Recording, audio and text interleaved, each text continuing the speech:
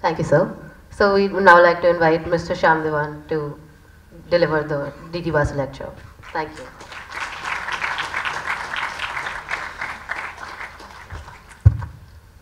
Hi, a very good morning to all of you.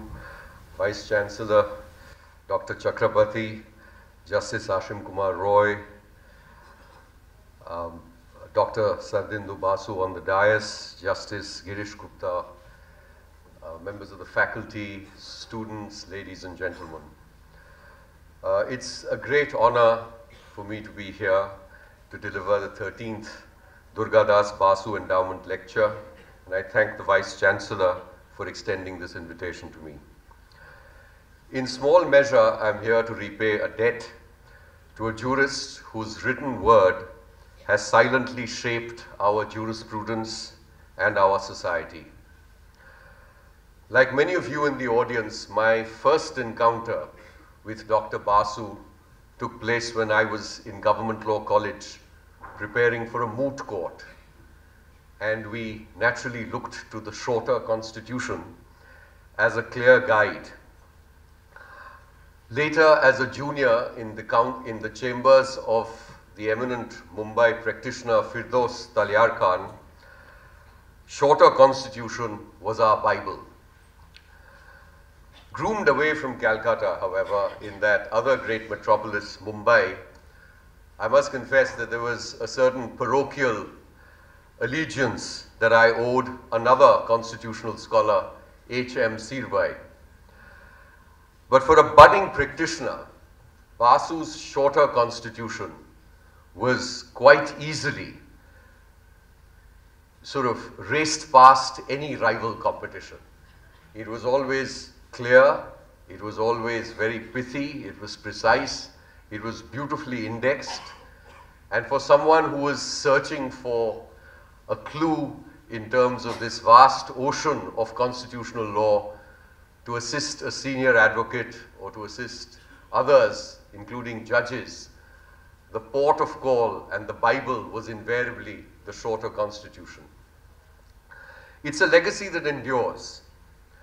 A few weeks ago, arguing before a panel of 9 judges before the Supreme Court in the Sabarimala review case, it was reassuring to be fortified by a passage from Dr. Basu's commentary. It makes the business of persuasion in the Supreme Court as a counsel much easier when you're supported by an analysis by Dr. D.D. Basu. As early as November 19th, 1958, a Constitution bench drew on Basu's commentary to explain how the American experience justified engrafting fundamental rights chapter into our Constitution. As recently as 2018, another Constitution bench extensively drew on the commentary to explain the principles of public employment in India.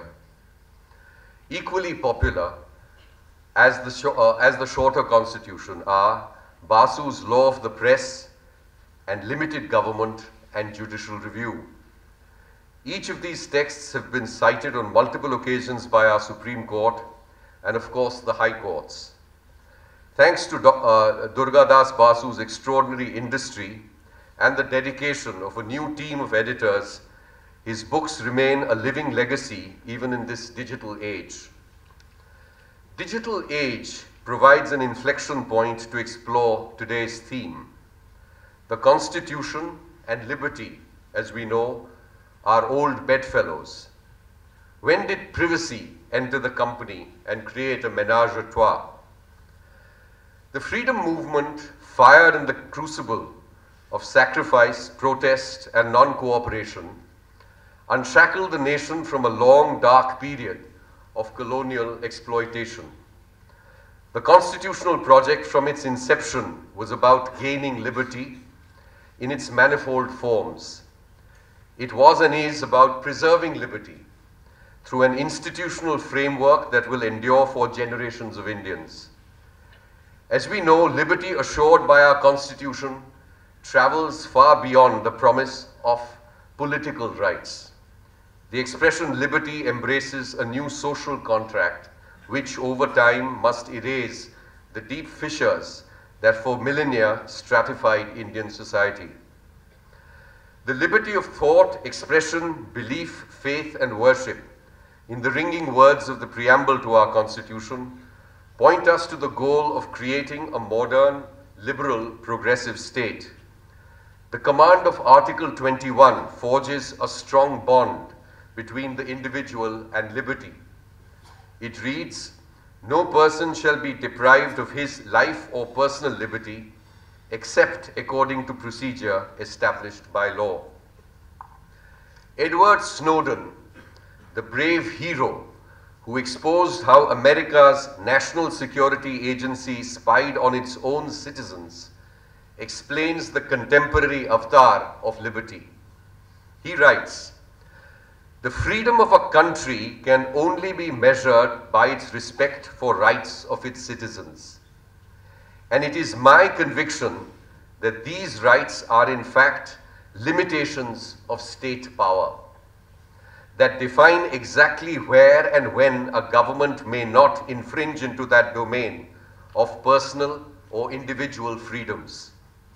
That, during the American Revolution, was called liberty, and during the Internet Revolution is called privacy."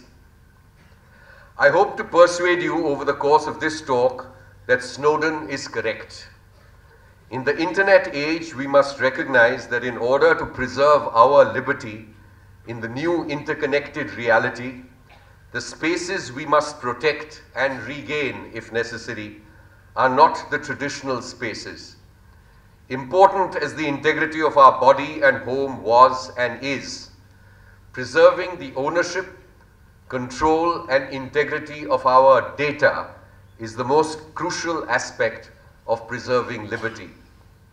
This now means protecting ourselves not just from the state, the traditional contestant in the tournament to preserve freedom, but also private behemoths, the big technology companies who harvest and sell our data.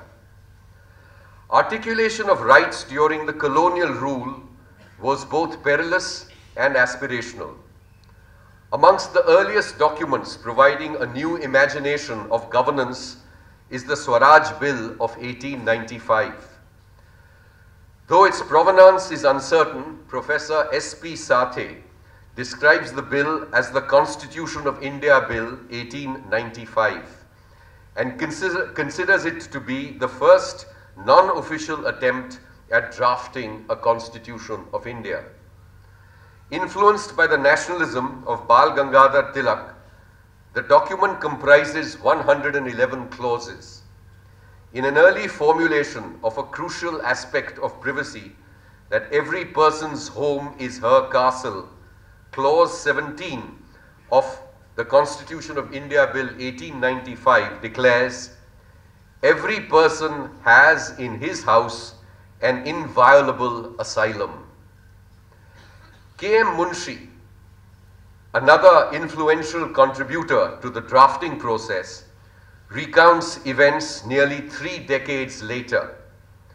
Writing in Pilgrimage to Freedom, he says, "On November 8, 1927, the all-white Simon Commission was announced. The history of British rule of India records many wanton and foolish acts of British rulers, but none more so than the insult which Lord Birkenhead hurled at India. In a speech, the Secretary of State for India stated that he could not find suitable Indians to represent India."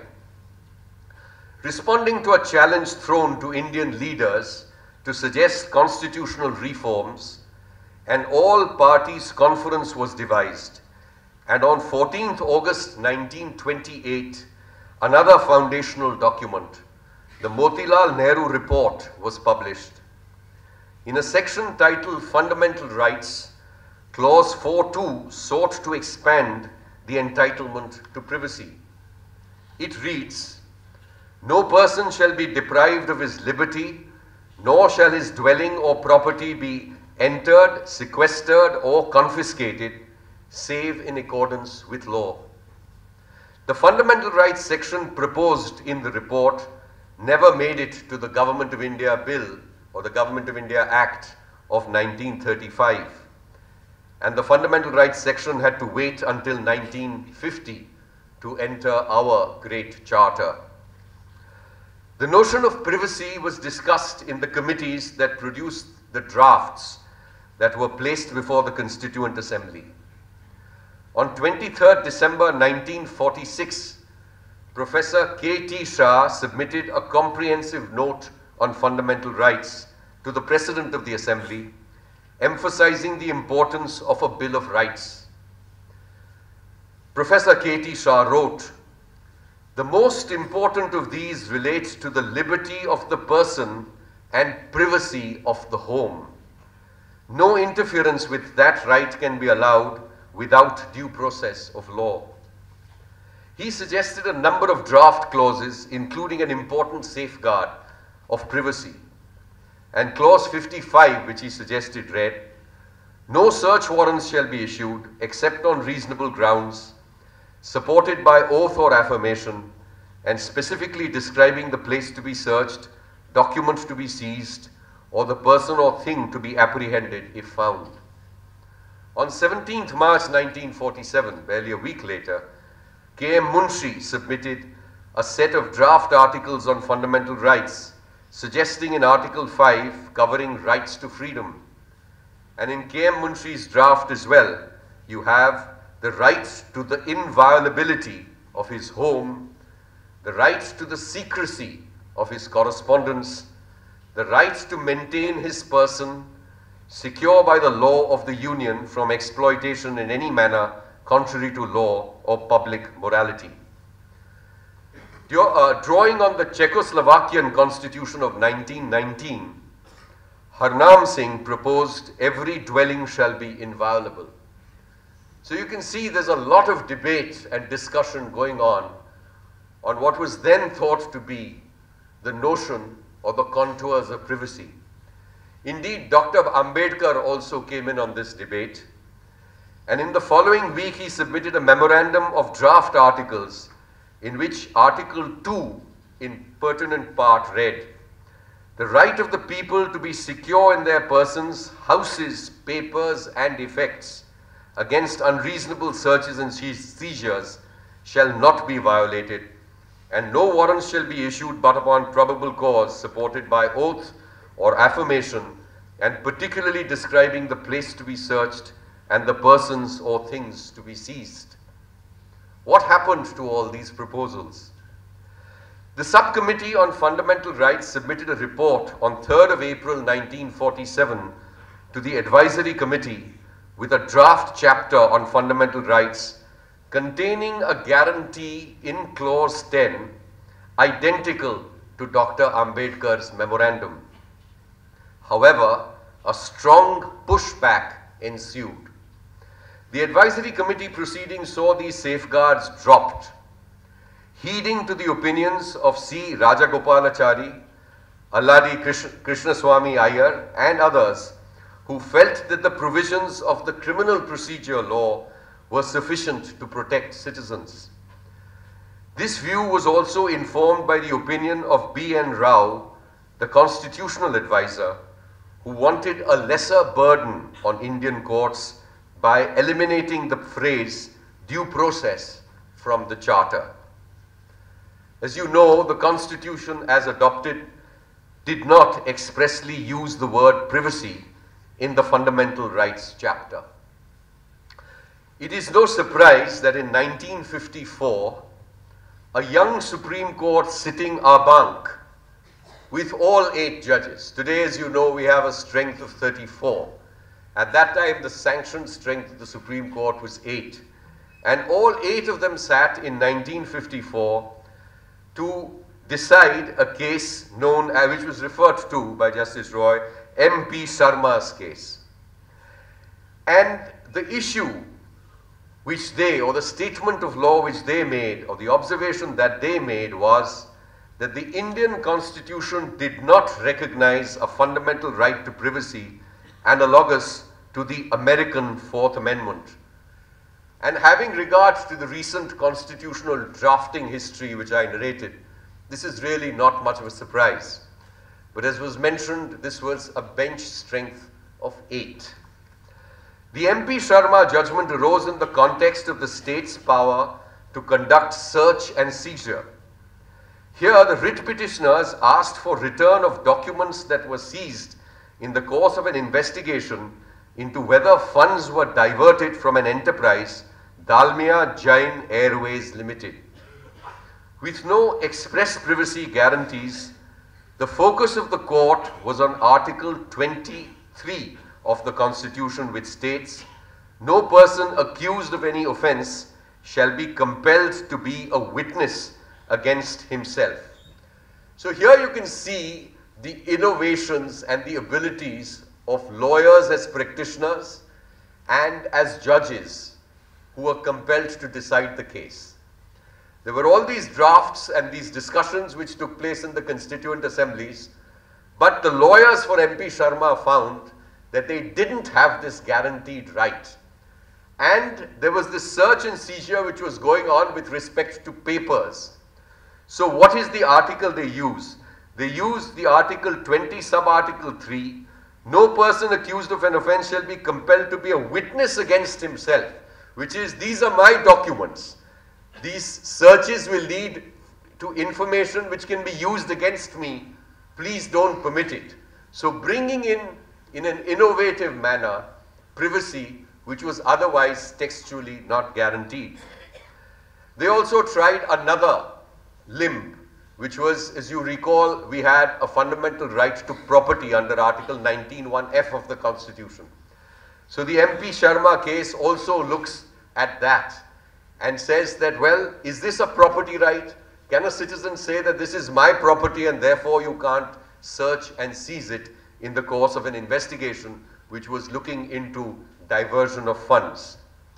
The court, applying the rule of textual interpretation in vogue at that time, did not examine other provisions to discover whether the right to privacy dwelled elsewhere in Part 3, that is, apart from Article 23 and 19(1)(f) of the Constitution. We then come to Kharak Singh. Kharak Singh decided nearly a decade later, about 8.5 years later. A 6-judge bench rendered a split verdict with Justice K. Subbarao and Justice J.C. Shah in the minority. Kharak Singh was accused in a case of dacoity in 1941 and subsequently released for want of evidence.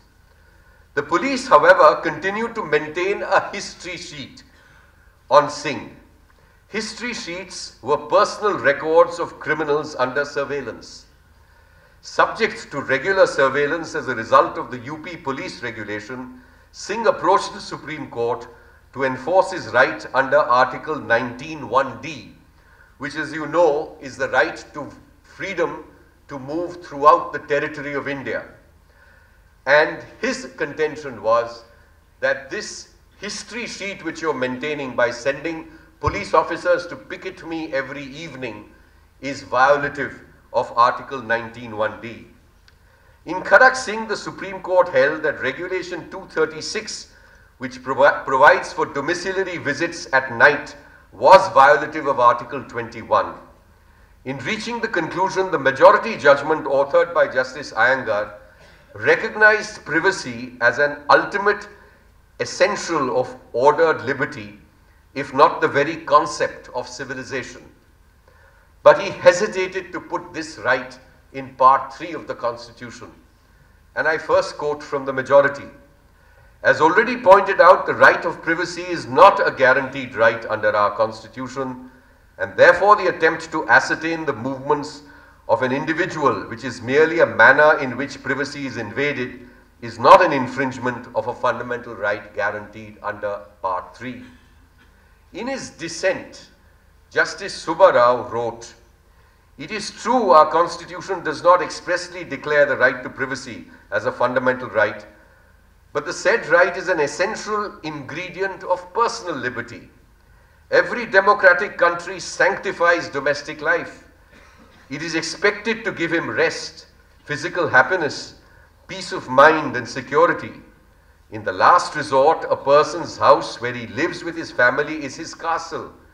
It is his rampart against encroachment of his personal liberty. Indeed, nothing is more deleterious to a man's physical happiness and health than a calculated interference with his privacy. We would therefore, this is the minority, define the right to personal liberty in Article 21 as a right of an individual to be free from restrictions or encroachments of his person, and then he goes on to say this would be a violation of Article 21. The necessity for recognizing a privacy right moved the needle in the Supreme Court, with a number of constitution benches recognizing that the minority view in Kharak Singh was the correct position. This shift can be traced to the 11-judge bench judgment in Rustam Kawasji Cooper versus Union of India, the 7-judge decision in Maneka Gandhi, and a 5-judge bench decision in Mohammad Arif versus Registrar General. In this march of law, privacy was but one of the rights that gained recognition amidst a new imagination that informed our understanding of fundamental rights. Rejecting a tight, restrictive, compartmentalized, provision-specific interpretation, the Supreme Court viewed various fundamental rights as supporting each other. Over 3 decades, an unbroken line of decisions recognized the existence of a right to privacy as being part of and protected under Part 3 of the Constitution, specifically the right to life guaranteed under Article 21. Building on Justice Subbarau's dissent in Kharak Singh, Justice Matthew in Gobind versus State of Madhya Pradesh steered the court to articulate an expanded notion of privacy founded on personal liberty. Individual autonomy, perhaps the central concern of any system of limited government, is protected in part under our Constitution by explicit constitutional guarantees. And then he goes on to say, of course, privacy primarily concerns the individual. It therefore relates to and overlaps with the concept of liberty. Govind was a secret police picketing case as well, very similar to Kharak Singh, and served as a springboard for the evolution of privacy jurisprudence case by case. Harboring no doubt that the right to privacy is an integral part of the right to life, the Supreme Court rendered judgments explaining the dimensions of privacy in cases relating to telephone tapping, prior restraint on publication of material on a death row convict, inspection and search of confidential documents involving bank and customer relationships, disclosure of HIV status, medical termination of pregnancy, scientific tests in criminal investigations, disclosure of bank accounts held overseas, the rights of transgender persons, and so on. Scores of judgments, dozens of judgments. And so many of us thought that the right to privacy appeared completely assured to Indian citizens until, and this was until the time that the Indian government launched the world's largest biometric harvesting exercise. In 2009, the central government created an administrative body called the UIDAI, the Unique Identification Authority of India, and made Aadhaar its brand and logo. Over the next several years, without any law to back the exercise, and this is important, there was no law, there was just an administrative instruction. Packaging their effort as voluntary, the government, through a network of private enrollers, began collecting the citizens' most sensitive biometric information. Apart from demographic information such as your name and address, without counseling any individuals, the state obtained the fingerprints and the iris scans from every enrollee and stored these in a central depository. The purpose of this exercise was to authenticate the unique identity of a person by matching and validating the biometrics at a point of service identifier to the data stored with the government. This exercise was unprecedented in the democratic world. Aadhaar was rolled out without any public consultation, and so swiftly that it took a long period for citizens to educate themselves and learn about the invasive nature of this program. What was central to this nation-wide biometric expropriation, harvest from citizens, was that the state, which we the people had established, was not treating our personal biometric information as ours, but as something that the state could summon at will. In other words, the eminent domain doctrine, the doctrine which is applied in the public interest by the state to take over land which is private property, was extended, in a manner of speaking, to your and my body and to our bodily integrity. Surely eminent domain cannot extend to our bodies, and there can be no coercion by the state, our post-colonial constitutional state, to compel us to part with some of our most personal information, our fingerprints and our iris scan. Surely a citizen has the freedom to identify herself in a manner she chooses. This is the core of personal individual freedom. I have a right to identify myself in any manner, in alternative manners, by producing different forms of identification, not just one form, not just my fingerprint or my iris scan. Choices are, at a certain level, the very heartbeat of any democracy. The absence of any lawful authority to collect biometrics on this enormous scale was so destructive to the rule of law that a number of petitions were filed before the Supreme Court. It seemed obvious to the petitioners that there could be no such massive incursion into their private sphere without so much as a law based merely on the administrative zeal of the UIDAI. Confronted with 3 decades of jurisprudence from the Supreme Court, recognizing the right to privacy, beginning with the clear articulation in Gobind, the government, and would you believe it, certain civil society organizations, resurrected the early MP Sharma and Kharak Singh decisions to assert, sorry Indian citizens, the Supreme Court has got it wrong for 30 years. You have no fundamental rights to privacy. Our administrative program does not require the cover of law. The reason you required the cover of law was that if it were a fundamental right, the only manner in which you could justify the incursion was if the program was backed by a law.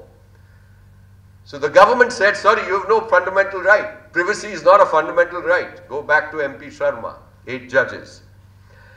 This proved an effective ploy. The case stalled.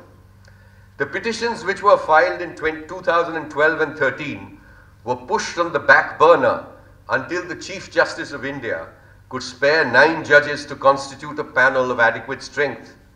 This eventually happened in July 2017, by which time the program had rolled out across the country. On 24th August 2017, a 9-judge bench, 9-0, unanimously rejected the government's stand. They declared that the right to privacy is indeed a fundamental right that dwells in Article 21, as well as other fundamental rights guaranteed in 14, 19, and so on. The Puttaswamy decision contains a plurality of opinions rendered by 5 out of the 9 judges. This judgment is likely to be a guiding lodestar in the near term. The 9-judge decision in Puttaswamy elevates dignity.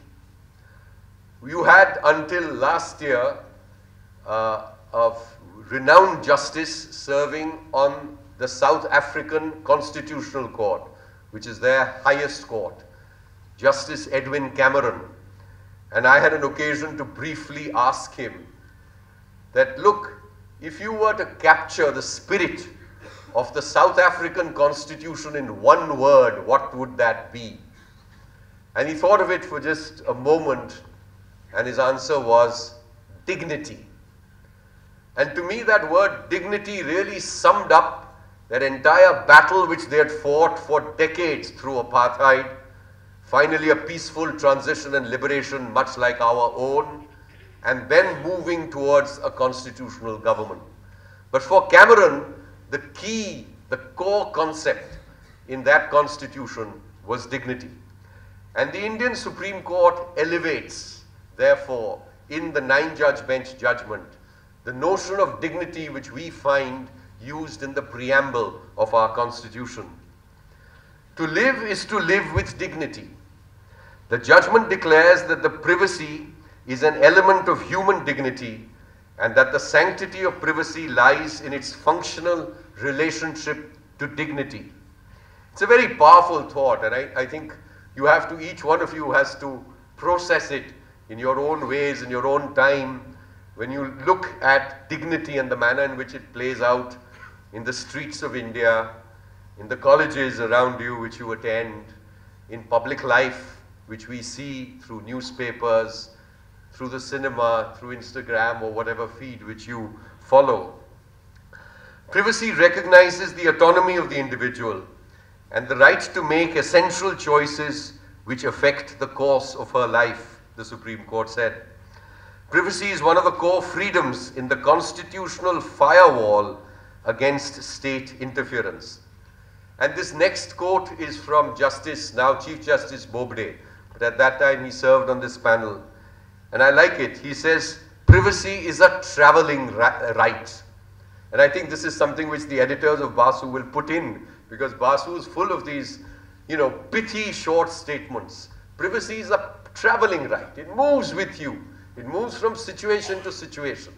You can't really peg it down and pin it down into a particular context. Privacy is a basic prerequisite for exercising liberty and freedom to perform other activities. Dignity, whose constitutional significance is acknowledged in the preamble to the Constitution, cannot be assured without privacy. Dignity and privacy are intimately intertwined, natural conditions for the enjoyment of freedom from birth of an individual and throughout her life. Privacy is inextricably bound with all exercise of human liberty, reflected in physical, informational, and decisional autonomy. Please remember this, because this is going to have an echo throughout your lives, because the most crucial factors for you are going to be your informational and decisional autonomy in the digital age. In today's world, privacy is a limit on the government's power as well as the power of private sector entities. After the 9 judges unanimously recognized the fundamental right to privacy, the main case challenging the Aadhaar Act and the program's earlier administrative avatar was placed before a bench of 5 judges. The only common judge was Justice D.Y. Chandrachud. How would the Constitution bench apply the reminted fundamental right to privacy? There were several issues before the court, and I will pick just 2: surveillance and the core notion of who owns our data, including an individual's biometric indicators. Both these are issues at the core of an individual's privacy, and both these issues drill into our freedoms, impact our behavior, and alter our relationships with not just the state, but also with corporations. Let me take the surveillance issue first, because that is how the old cases of Kharak Singh and Gobind evolved. When Aadhaar was heard before the Supreme Court, the petitioners, for whom I was representing some of the petitioners, produced 2 expert affidavits. The first was from Sameer Kelekar, an electrical engineer from IIT Mumbai with a PhD from Columbia University, New York. In his affidavit of 6th April 2016, he said, and I'll just read one para, I have a long quote in the printed version, but I'll read one paragraph and then summarize the rest. That as someone with fairly extensive experience of cyber security, I can categorically state that this project is highly imprudent as it throws open the clear possibility of compromising basic privacy by facilitating real-time and non-real-time surveillance of UID, that's Aadhaar holders, by the Aadhaar, the UID authority, and other actors that may gain access to the authentication records with the said authority or authentication data traffic. So this was an expert who went and filed an affidavit in the Supreme Court, which was read and reread, who said that, look, I've studied the program. The manner in which this authentication works through our network of phones and the internet, you can locate where the person is pressing the fingerprint. Very similar to surveillance. Then there was Jude D'Souza, a security system specialist, and he in his affidavit says that by way of illustration, the Aadhaar verification using a fingerprint reader is carried out, say, at an airport for boarding an aircraft, or at a public distribution shop for collecting rations, or for withdrawing money from an ATM, the state will know the precise location of the individual. This is without GPS. Remarkably, despite these powerful affidavits, during the hearing, neither the state nor the UIDAI could, on oath, through an expert, challenge these statements. One might have thought that this was surely a tipping point on which the Supreme Court would strike down Aadhaar. After all, our constitution is not a charter for a totalitarian state. Midway through the hearing, the government introduced the report of its foremost expert, Professor Manindra Agarwal, who holds the distinguished chair of N. Ramarao Professor at IIT Kanpur. He prepared a report on behalf of the UIDAI, and I will quote the next portion, which is directly from the Government of India's expert report. Finally, let us turn attention to verification log. Its leakage may affect both security and the privacy of an individual, as one can extract identities of several people and also locate the places of transactions done by an individual in the past 5 years. Tracking current location is possible. This was the Government of India's expert. After this report was read and reread and re-emphasized in the Supreme Court, one might have fairly concluded that there was no way our Supreme Court is going to ignore the compelling material and allow a surveillance state to be established. The 5-judge majority discounted the surveillance threat. How did it do so? Simple. The majority very simply chose not to deal with the affidavit of Dr. Samir Kelekar, nor the affidavit of J.T. D'Souza, nor even the government's expert report put in by Professor Manindra Agarwal. The majority turned a Nelson's eye to the evidence. Instead, it chose to rely on a PowerPoint presentation made by the CEO of the UIDAI. Now, I'm not very sure as to what they teach these days in law school, but when I was a student at the Government Law College, it was pretty clear that what was stated on oath on affidavit had to be true and perfectly correct. And if it was wrong, you could be hauled up for perjury.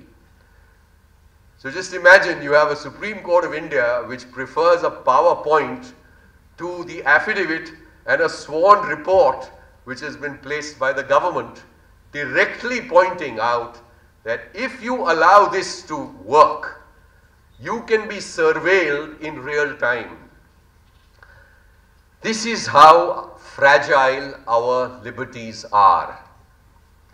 They can be trounced when the Supreme Court fails to summon constitutional courage. Now, this notion of constitutional courage is again, like privacy, not an expression used in the Supreme Court, in the Constitution. But as citizens, each one of us has to exercise constitutional courage all the time, every time. That's a small price to pay for liberty. As far as institutions like the Supreme Court are concerned, I think the Constitution makes allowance for institutions such as this not to exercise constitutional courage every time, but they have to be able to summon the constitutional courage at crucial times. And it's my view that the Supreme Court faltered and failed in exercising constitutional courage at this decisive moment. There will be cases like this, and we will get chances to revisit these occasions, etc. But remember this, when you go out and practice law and you think that because you have all the affidavits on your side, it's now a slam dunk case, it's not so. The living experience of the law as it works out in court is sometimes a little different from what we read and learn in law school. Of course, the majority obliquely addressed surveillance by containing the Aadhaar project. They limited mandatory authentication to two purposes: a narrow set of government subsidies, benefits and services, and for authentication of identities for PAN cards. They eliminated the private sector from using Aadhaar as a platform. They prohibited mandating Aadhaar for children, particularly for school admissions, and held that mandatory linking to cell phones, bank accounts, etc. was illegal. These were the gains. From becoming an electronic leash that tethered a citizen from cradle to grave to a central government registry or repository, the court shrank Aadhaar and hoped that the invasion and tracking would be limited to once a month when one collected his or her rations or accessed other public benefits. The court also declared that the authentication records should not be maintained beyond 6 months. I might add that the minority judgment authored by Justice Chandrachud found the project illegal, invasive of privacy and liberty, as it created a surveillance state, and he also opined that the money bill route was a fraud on the Constitution. I mean, just imagine, this is a 2018 judgment, and this issue of money bill, in respect of the very same Finance Act, has already been referred to 7 judges. So that same Finance Act brought in this whole, the money bill route was used for Aadhaar, and it was also used for certain tribunalization. And that element has already gone to the 7-judge bench. That's again how frail what we think are our determinative constitution bench decisions sometimes are. This brings me to the second issue on which the court faltered. In the internet age, dominion and control over data dictates an amplitude of freedoms. Unless we recognize both through data protection laws and the application of robust principles that give each one of us charge of our data, the technology companies and the state will exploit this data. Data that you and I generate, and they will exploit it for commercial gain. In a small, twisted application, consider what UIDAI does and would have liked to do. It expropriates our biometrics, digitizes them, and creates a massive data bank. It then charges third parties for every authentication against the biometrics that they obtained for free. Your fingerprints for our commerce could be the tagline for the UIDAI as it enters the world of surveillance capitalism. Of course, capitalism and Aadhaar are no strangers. The early growth of the Aadhaar program was mirrored by software developers, some with a little insider knowledge, building a series of applications around the Aadhaar database. they decided to use the government database and mandatory linkages of Aadhaar number to create profiles and search backgrounds amongst the myriad other applications. The profile building denudes privacy. This new breed of data entrepreneurs who are at the vanguard of surveillance capitalism lobbied the government and secured the Aadhaar Amendment Act of 2019, which permits private parties voluntarily to use the Aadhaar database for authentication of identities. By leaping over the Supreme Court's curtailment, the government seeks to reinflate the Aadhaar balloon. Our battles to preserve privacy continue. There is, of course, an afterlife to the Aadhaar judgment, in an expression that I borrow from the scholar Gautam Bhatia. Subsequent to the Aadhaar judgment, two other jurisdictions were called upon to evaluate the digital identity systems, Jamaica and Kenya. On 12th April 2019, a 3-judge bench of the Supreme Court of Jamaica struck down the National Identification and Registration Act, declaring it null, void, and of no legal effect.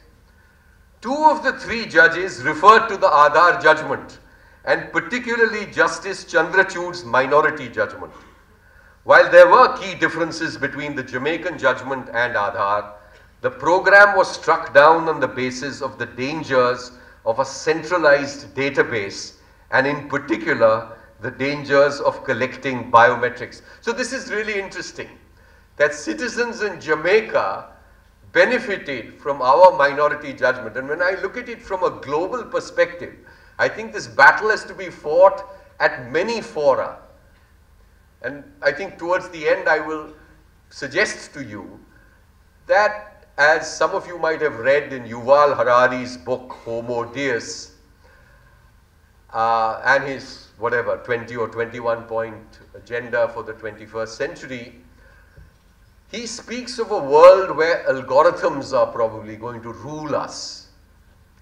And in a situation like that, of course these individual battles are very important. But perhaps we have to decide these issues on a planetary level, as a species. The 2 great battles of this age are climate change, and they are probably this battle against big tech and surveillance societies in terms of protecting our ancient freedoms. So the battles have to be fought locally, they have to be fought at every forum available, but eventually maybe, I sometimes wonder, it's a decision which we as a species of Homo sapiens have to make.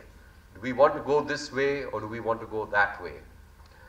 But coming back to the Jamaica example, so it's part of the development goals by 2030, the SDG goals, that everyone must have an identification program. So what you had is the World Bank, which is also, at the vanguard of pushing technologies which are developed in many parts of the West. And here, as an aside, I might tell you that the government of India doesn't have proprietary rights on any of these vital and crucial technologies which do the exercise of deduplication. So we are really licensees. I mean, it's not far from here that, 300 years ago, you had the entry of the East India Company, and you had corporations which eventually ruled us through, of course, colonialism and the colonial powers for centuries.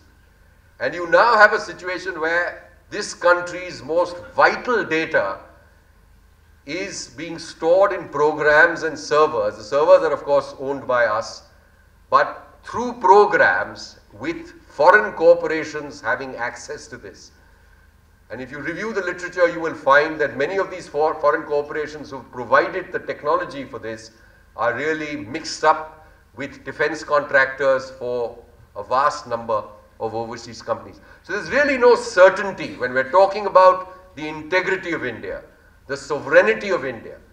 I mean, who's in charge? Who's running this show? But anyway, coming back, so you have this World Bank, and the whole idea was that we'll push this through India, and then there'll be Africa and, you know, the Caribbean, etc.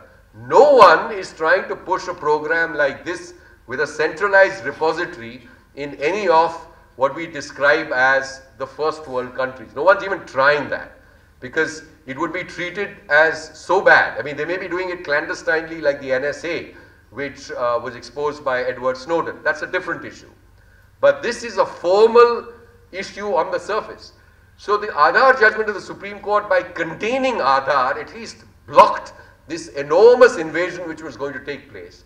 And so the first full stop was Jamaica, who accepted the minority in India and said the minority judgment was right. We're not going to allow this kind of a centralized digitization of maintaining tracking of records at all.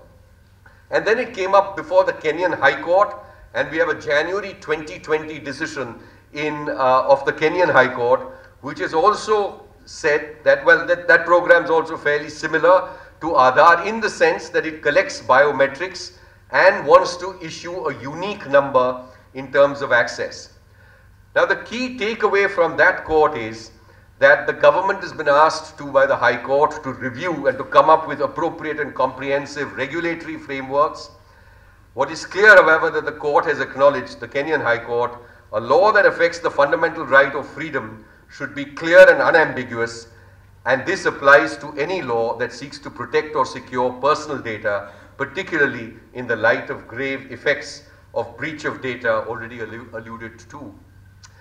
I thought I would just give you the headline points from a recent article by Professor Daniel Solov, and, or maybe it's Solvay, I'm not sure, and he titles this paper as The Myth of the Privacy Paradox. And he enumerates, and I thought this was useful, as to why is privacy valuable. And I'll just give you his headline points. He first says it limits power. Privacy is a limit on the power of government and companies. The more someone knows about us, the more people they can have over, the more power they can have over us. Personal data is used to make very important decisions in our lives, and personal data can be used to affect our reputations. So he talks about limits of power, both state as well as corporate. Respect for individuals. Privacy is about respecting individuals. He talks about he flags an important notion here. Reputation management. Unless we have our data private and control it, we perhaps cannot manage our reputations. Maintaining appropriate social boundaries. I mean, if the person whom you meet, for example, knows everything about you, and, you know, in terms of the absence of privacy, that could really harm social interactions. It could undermine trust, and therefore the importance of privacy in retaining trust, in control over one's life. And then he comes to the traditional points, which I hope to dwell on a bit. Freedom of thought and speech, freedom of social and political activities, the ability to change and have a second chance. And if you recall, Edward Snowden's recent book is titled Permanent Record. Because in the digital age, no matter what you try and erase and what you try and remove, there is a permanent record somewhere of what you have done. The ability to change and have a second chance, protection of intimacy, bodies and sexuality, not having to justify or explain oneself. I think that's very important. I mean, surely in a democracy, we must have the freedom to choose and the freedom to do as we like without having to explain ourselves. Do I have another 5 or 7 minutes? Okay. So then let me just come to the internet age, and here I'll just wrap up by, I use the word surveillance capitalism. And that's the title of a fabulous book by Professor Shoshana Zuboff. And she says that what she studied big tech, and what she found essentially, just 3 or 4 takeaways from this massive tome was, she describes the present type of capitalism which uses data that you and I generate as a rogue form of capitalism. So she harks back to the 1800s and says, look, capitalism has undergone these changes. There was child labor. There was all sorts of exploitation which went on in the name of capitalism. But society reacted, responded, and tamed capitalism, which is why it survives with all its imperfections today. But she says this rogue surveillance capitalism is so asymmetric. These big tech companies know everything about us and we know next to nothing about them. One. Number two, they seem to be so far ahead that by the time we catch up in terms of the technologies, etc., and understanding them, they moved to a whole other level. Again, emphasizing and underscoring the asymmetry. And then she points out that what these companies are doing is they are in the business of selling predictions about you and me.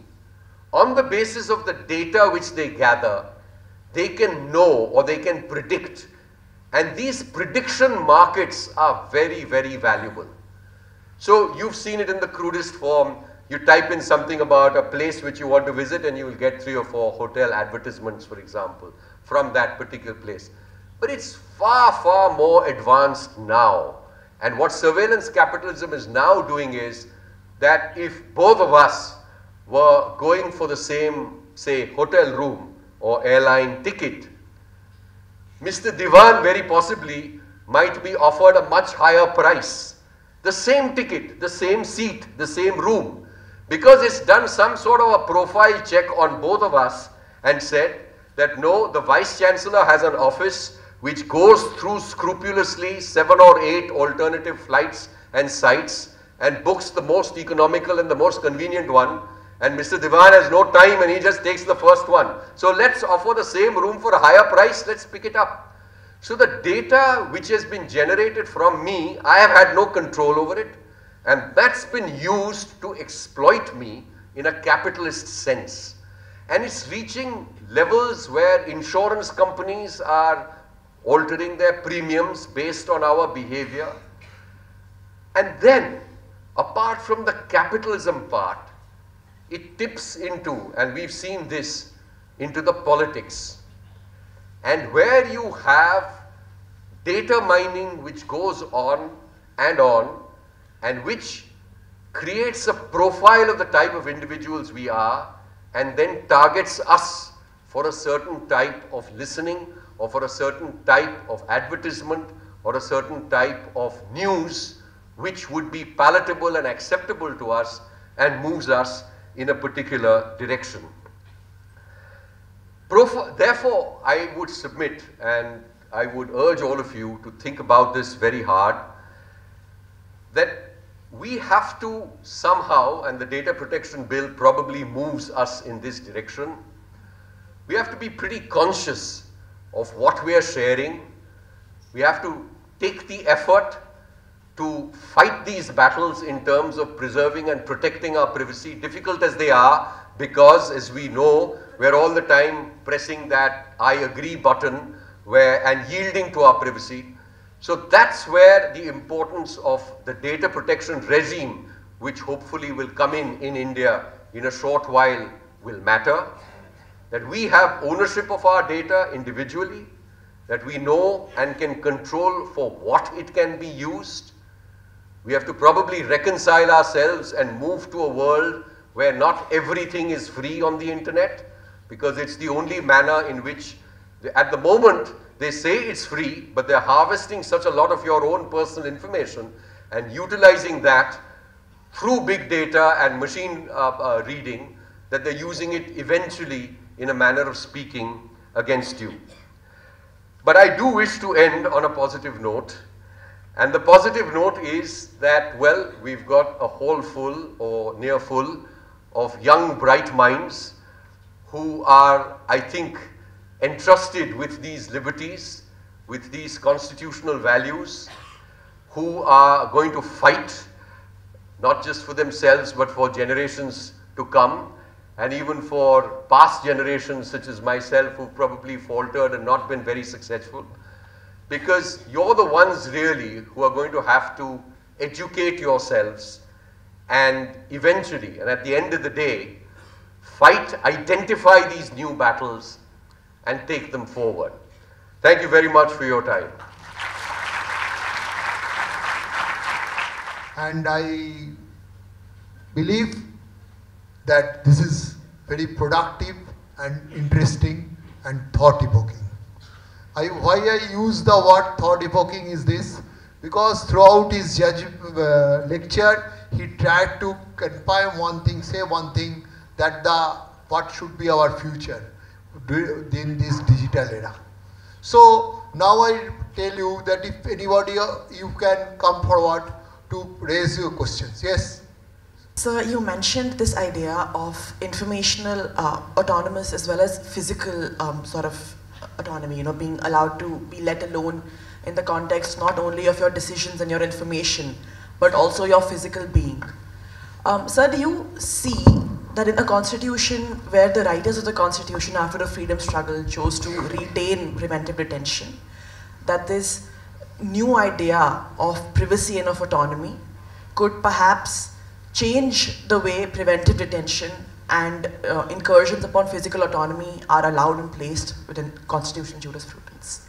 I think the manner in which the test of a 9-judge bench judgment is, well, it lays down the broad principles. But ultimately, if you want to give teeth to that particular judgment, you're going to have to see as to how it is enforced in individual cases. And I think in preventive detention cases, for the present, it's not going to be some immediate impact that you're suddenly going to find that courts will view this issue very, very differently, because courts will generally look at it from a textual aspect, from that specific law under which the detention has taken place. So yes, it does elevate in the mind of a judge that, look, there is a privacy a value that has been now elevated, it is tied in with dignity, etc. But ultimately, when it comes to both the police, the bureaucracy, and the judge, who are the 3 key decision makers in this process, they'll be guided by the black letter law. And if the black letter law continues to allow detention, that is probably likely to continue as well.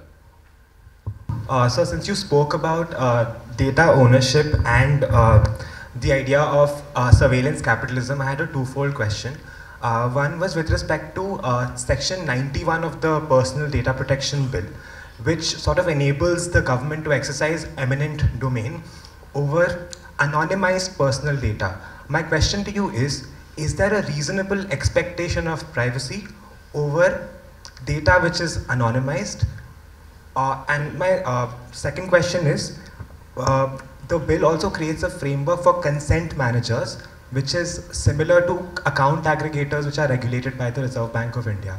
I wanted to know, in the age of interoperability, to what extent can this enable surveillance capitalism in India? Look, as far as reasonable expectation of privacy is concerned, it's a traveling right. It will always be there, according to me. I mean, you can't expect, I think the citizen is entitled to say that, look, if I'm giving my data for X or Y or Z reason, it's not going to be used for reasons A, B, and C. The problem currently is that, one, of course, we have no data protection regime of that sort at all. So what your data is being mined for is based on a contract which no one has read. So that's the major problem over here. But I think as far as reasonable expectation of privacy is concerned, I think that's a fairly well-entrenched value which will continue and which will remain. As far as technologies are concerned and the manner in which they move forward, including aspects regarding surveillance capitalism, I think that battle is not going to have, is going to have to be fought on a much broader and bigger level, at a planetary level, virtually. So yes, there is things which India can do. There are probably things the European Union can do. There are probably some murmurs and shouts in terms of antitrust as far as big tech is concerned in the United States of America. But ultimately, we're going to have to be able to decide, or we're going to have to decide for ourselves, Are we going to allow a few corporations to know just about everything about us based on and stored in some server for the rest of our lives? Or are we going to have to make that difficult choice? Two choices actually. One, that we're going to have to regulate the internet. And if so, on what principles? And two, this whole notion which we've got so accustomed to, that everything which we do on the internet is free, are we going to have to compel ourselves to move away from that and pay? By pay, I don't mean we necessarily individuals have to pay. Maybe the model can be that there is some more general system of taxation by which the tax is taken, paid to a particular service provider in a small measure, but your privacy is protected, so that service provider doesn't know everything about you and can pass it on to X or Y or Z. So thank you firstly for your enlightening speech. I happen to teach privacy at the university, and I think you've covered almost every module I intended to touch upon through the course of that lecture. But so I have a couple of questions relating to the Supreme Court decisions and a couple others relating to data, if that's okay. The first is technically whether there was a need for the reference to the 9-judge bench in the first place. A number of scholars have argued that it was unnecessary, considering that MP Sharma, the judgment restricted itself to the question of 20 subclause 3, and that Kharak Singh had been discredited, the majority opinion of Kharak Singh had been discredited long before.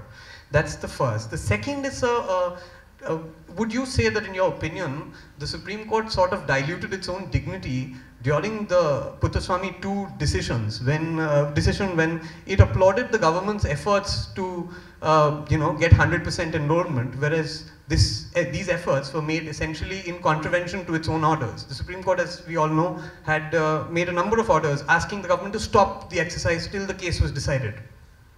So on data, a couple of things. One was with regards to the question of data deletion, which Justice Chandrachud, in his dissenting opinion in Aadhaar, mentioned that the data that has been already captured by the corporates, since the majority decision also has the effect of taking away private verification of Aadhaar, through Aadhaar, what happens to the data that has already been captured? These were essentially my questions.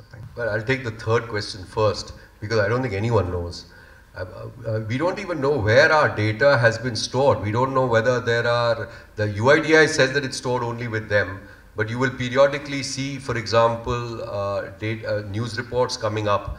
There's a set of news reports which have come out from Gujarat, for example, because obviously the Gujarat public distribution system is using, it's not probably the UIDI servers and their data, but they are using some authentication which is based on fingerprints, because you're having these arrests which are made and fingerprint duplication which seems to be working over there. So we really don't know where there was a whole point on state resident data hubs. So we don't even know where this data is stored. We don't know, the government is very cagey about this. So data destruction is the next level, which is if we know what is stored where, we will know that it ought to be destroyed. But I can quite see this happening in the future. Maybe someone will take up this issue and require destruction to be made. On the technical point of whether it ought to have gone up to 9 judges, this argument was raised before a bench of 3 justices. There was Justice Chalmeshwar, who was presiding. There was Justice Bobde, who's now Chief Justice, to his left as you face the bench, and there was Justice Nagappan to his right, when the government of India said that, look, there's no way 9 judges. And then, there was some whispering and smiling going on the bench, and nobody knew what they were talking about. And we were obviously saying exactly what you mentioned, namely that you had 11 judge and 9 judge bench subsequent decisions, which had explained that the minority, that Gobind was correct, that it had taken it forward, the whole law structure changed. So I would agree there was probably no necessity. But I think the bench which I mentioned on that day felt that there has to be a discipline in this court. And if the Attorney General has pointed out in 8-judge bench judgment, the only way we can really look past it is, in a disciplined manner, is to get 9 judges to clarify the exact position and then to apply it. So to that extent, I think there was a degree of discipline, though I would still say that there was no need to send it up. Basically, they played into the hands of the government by postponing the project, because you're never going to get 9 judges to sit over there in the Supreme Court unless they want to sit and hear a case. And, you know, the government doesn't want to hear Aadhaar, a challenge. The Supreme Court has other fish to fry. So why get into this? The other point, on the breach of their own orders, when you look at the act and you look at the Supreme Court judgment as a whole, which is the majority opinion is by Justice Sikri, I don't think it has the degree of rigor and analysis which you would expect of a case where huge amount of effort has been put in by all sides in trying to get a nice, sharp and good answer, whatever it be. So maybe they were very pressured in terms of time. Maybe there were certain other factors in terms of, you know, the negotiation process, which is inevitable in a contentious issue like this, which judges must do before they actually render a judgment or issue an opinion. And so it falls short in terms of analysis and therefore eventually, in my view, in terms of credibility across many subjects or topics. And one of them would be that they weren't willing to really stand up and hold, they needn't have gone as far as contempt is concerned, but to stand up for your own orders was, I think, a very important factor in terms of establishing yourself, your institutional status in the larger scheme of things. And perhaps you could argue that the Supreme Court, you know, didn't come to its highest standards on that issue. It's about considering the way in which our constitutional courts have been very reluctant to pass appropriate interim orders or effectively ensure that these programs are not rolled out pending adjudication. From a strategic point of view, I'm asking you as a lawyer, would trying to approach the civil court or trying to bring in the ordinary civil courts into the system, do you think that would have produced some better results? At least we can give evidence and probably convince a judge better than what's happening in the constitutional courts. Look, I think that's a very important point which you make. I think we don't use fora other than our courts adequately, one. And we don't use our courts other than our constitutional courts adequately either. I accept that. But please remember what the government of India does in cases such as this and what is very likely to happen at, you know, the request of the government by the Supreme Court. The cases get transferred. So many of the petitions which came up and which were decided by the Supreme Court in what we know as Puttaswamy were not necessarily matters which were filed for the first time in the Supreme Court. They got transferred from various high courts because the government simply says that, look, you have the power, we can't be battling this across various fora. But I think on issues which are probably not as a matter of strategy, I think I would admire and probably adopt your suggestion. You must go to a forum which is capable of giving you the relief you seek. If you already know that you're not ever going to get this relief from a particular forum, for whatever reason, then there's no point going there. And perhaps the time has come for us to explore the civil courting. In many parts of the country, the process through our civil courts is so slow that, I mean, you would just, you know, you'd be all kind of dead by the time you got a verdict. Sir, in fact, as you rightly observed, that the future, in fact, is under the scope of the algorithm that you spoke about, which is basically nothing but the artificial intelligence per se. So far, I'm correctly understanding about that. My issue is about somewhere else. When we are speaking about the privacy perspective, even the movements are also quite specific issues like the Sundar Pichai so far being questioned from the Google's perspective, like when the clients are using the Google map, in fact, their locations are compromised appropriately in this regard. Though the Sundar Pichai, in fact, came out from the situation saying like it's an option left to the client who is basically taking that particular help of the revealing the location or not. But otherwise, when you're speaking about the conflict between the military defense also at the same time, intelligence, they are always making live streaming on the individuals who are making movement, maybe in the name of national security per se. But we have found that recently India has also launched a very good satellite in this regard, having you know, like 1-inch particular demography, which definitely can be with high resolution can be updated in their own server. as just we were speaking about that, so where is exactly the privacy also remains from that perspective, and also regarding when we are moving to cities having lots of CCTV cameras are also available, which also compromise some way about the location of the concerned persons. I'm like whether there is any future version available of the privacy. But more than that, I think perhaps when we are speaking about the environmental law perspective, in constitutionalism of the environmental law, is there a scope of maintaining the privacy, at least for the industries to get a defense in terms of pollution control? And this is the first question. Second is about like environmental law and policy is one of the important book that we generally read out. Professor Amin Ranjikan also at the same time is a co-author in that regard. So it's a very, very good piece of the environmental book so far available in India at this moment with the 2002 edition, the last one. So, sir, when we are expecting the latest edition of the book at the same time? Thank you so much. I apologize to all those who still use that environmental law book for not coming out with the new edition. Look, I'll let you in on a secret. I've completed the first sort of background for the whole of it, and I've completed a semi-final version up to chapter 8 out of chapter 16. So, I mean, so this May or June is going to be the crucial thing. I know we're trying to push it out, but that's just an aside. On the, the other question which you raised regarding CCTV cameras with regard to facial recognition, which is now coming in a huge way. I mean, just imagine, if you're going to, you've all read about the social audit scores which are happening in China, for example. So you cross a street, imagine, there are certain streets which you cross in China, and the traffic light will tell you, Mr. So-and-so, why did you jump, so-and-so. They know, they've recognized you already, and it'll also remind you that you haven't sort of paid some municipal bill or something of that sort. And then if you want to keep your social score correct or high, you have to ensure that you don't cross, you cross at the zebra crossing and you don't jump onto the road before the pedestrian crossing turns green. So that's how far it can go, or it's already gone.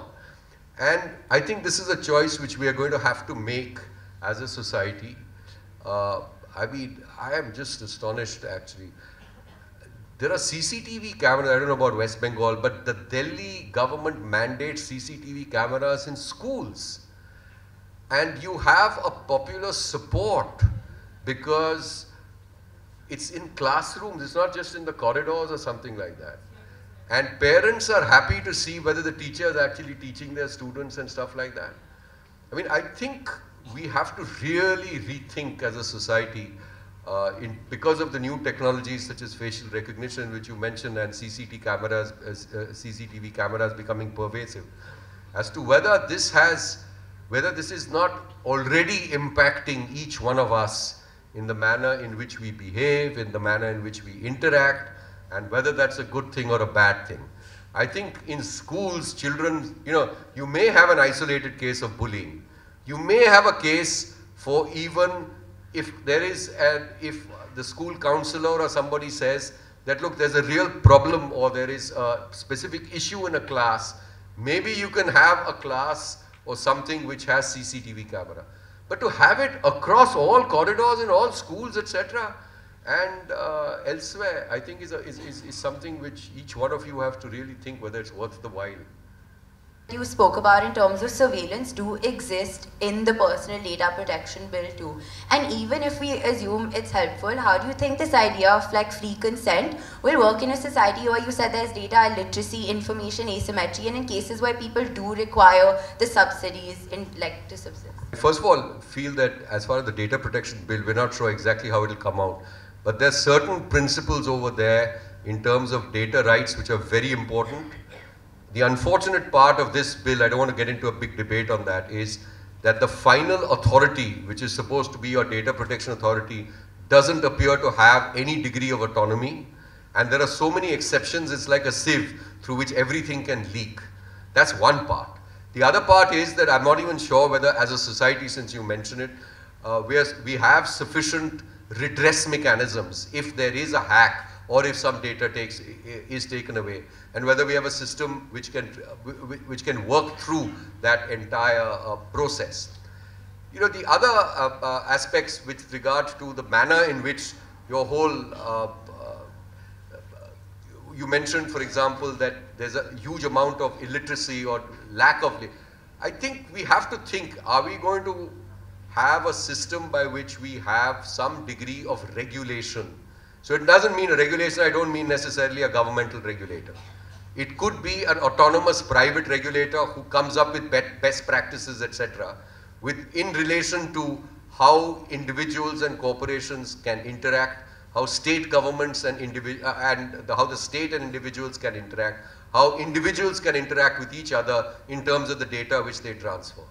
Because unless we have that, this data which you and I generate is going to be all over, and it's going to hit us in manners which we can scarcely imagine and anticipate. There's also a lot of good which can come out through this data mining, which I think everyone recognizes. For example, in medicine, for instance, metadata can be very, very useful in identifying problems, in finding solutions to issues long before individual practitioners can actually come through. So I'm not saying all metadata is bad, but what are the purposes for which you can use it? There has to be a purpose restriction and a limitation, because if we don't have that limitation and we don't fight for that now, you're going to find your political and social freedoms severely eroded in the years ahead. Thank you. I think that has to be done and looked at case by case and situation by situation, because both the expressions which you used, liberty and privacy, are so vague and general in one sense, though we know what it means in another sense. But in different situations, it plays out differently. So I think in terms of, I think what some thinkers, and I quoted from Edward Snowden, what they say is that in a digital universe, what the American revolutionaries, what they fought for, the founding fathers of their constitution, they use the expression liberty. The French Revolution uses the word liberty. Our constitution uses the word liberty. But he asks the question that, look, in a digital world, what is liberty? And he basically says that because these machines can mine all your data, if you want to preserve political rights and be free, and you don't want to be tethered and told by the government what to do, then that data has to be protected. And to protect that data of yours, which you yourself are generating, don't allow others to exploit it. And if you don't want to allow others to exploit it and you want to allow it to be protected, then that comes under the hat of privacy, generally. Sir, you're a very good speaker, but I have just one simple question. That is, the Aadhaar is applied only within the country, in India. I'm saying in the case of Western democracies, is an Aadhaar-like system where biometrics is used. Does it prevail there? No, you see, ours, just to answer it directly, there are 2 or 3 things about Aadhaar. The first is they've taken biometrics. The second is it's virtually compulsory, though they say it's voluntary. The third is that they've stored it in a central authentication register or the central repository. Yes. And the fourth is they allow real-time matching. So if you put it, they'll say that yes, this is X, this is Y, or this is not X, or this is Y. This hasn't been tried anywhere at all. And it's not likely to be accepted anywhere at all, anywhere in the world, because you may have someone taking digital images or fingerprints, for example, when you enter a country or you leave a country. You may have some test over there. So, but then that's localized to that particular airport. It's not going to follow you throughout at every point you do it. If you remember, before the Supreme Court judgment in Aadhaar, they had asked you to link it to your bank accounts, yes, link it to your phone, etc. So the idea then was that if you went to an ATM, supposing you were paying, say, for an Uber or whatever, you could just give your fingerprint, it will debit your account. Now, when you have a network like that which develops, they can track your every movement in real time across the country, etc. So that becomes, whole-time surveillance. So that's the concern. But it doesn't happen in any other part of the world. And the second thing which you said about the camera, doesn't it help detect crime? Well, I think what it does is that it may, in some occasions, help solve crimes in certain situations. It helps solve. So I think you're absolutely right that it's a question of weighing the benefits against what we are losing. So it's a question perhaps sometimes of moderation, sometimes of scale. I don't think anyone is arguing no CCTV cameras anywhere. But the issue I raised was, do you want them in your schools? Do you want them in your classrooms? I don't think you can have them in hospitals, frankly, because you don't want to tell the rest of the world that this is happening. You know, tomorrow someone will hack the feed and say that XYZ was seen in this hospital, oh, he's got this, he's got that. I mean, these are the spheres. Maybe some people are very proud of the fact that they went to hospital and, you know, were admitted. But so those are some of the, I think, issues which come up. But thank you very much.